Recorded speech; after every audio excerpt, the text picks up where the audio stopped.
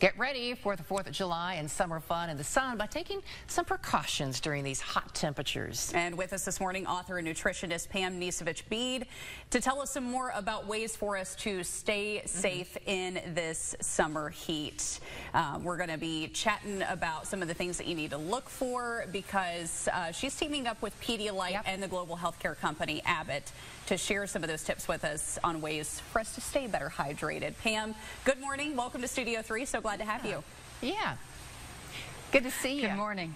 Yeah, so why is hydration? We hear it all the time, but why is it so important? And what are the signs of dehydration? So as a sports dietitian, mom to 3 active kids, as an active, sweaty runner myself, I can tell you hydration is of utmost importance if we want to optimally tackle our day. But sometimes thirst is not our best indicator of when we need to add in fluids. Instead, we want to be really proactive. And here's why. 60 to 70% of our body is made up of fluid. And losing just 2% of our body weight due to fluid loss, due to dehydration, can really set us back. So those common symptoms of dehydration like fatigue, irritability, dizziness, headache due to dehydration, a lot of these symptoms are preventable if we're just proactive about our fluid and electrolyte intake. So Pam, what are some recommendations, some personal recommendations on ways for us to stay safe and beat this heat? So think through your day, the before, the during, and after. So before you head out for a day in the heat and the sun, you want to be pushing those fluids, and you want to think through this for yourself and for your family, for kids and adults. So you can grab a science-backed electrolyte drink like a Pedialyte because it's going to have fluids and it's going to have the electrolytes to replace what you're losing. Electrolytes are special minerals like sodium, potassium, chloride, magnesium, phosphate. And what these minerals do is help our bodies function optimally. We want to add these in throughout the day. During activity, you can add in electrolyte, and you can also add in fluids. And when you get home, you want to replace what you've been losing, right? So you can grab the Pedialyte freezer pops for a cool and refreshing treat. Across your day, you can also get up to 20% of your daily fluids from foods alone. So you can see the fruits, the vegetables, a lot of these items are up to 90% just water. So adding in cucumber, melon, items like these, you're getting in vitamins, minerals, the fiber that we all need, as well as electrolytes. So you're helping yourself with hydration, and you're also nourishing yourself and staying energized in a healthy manner.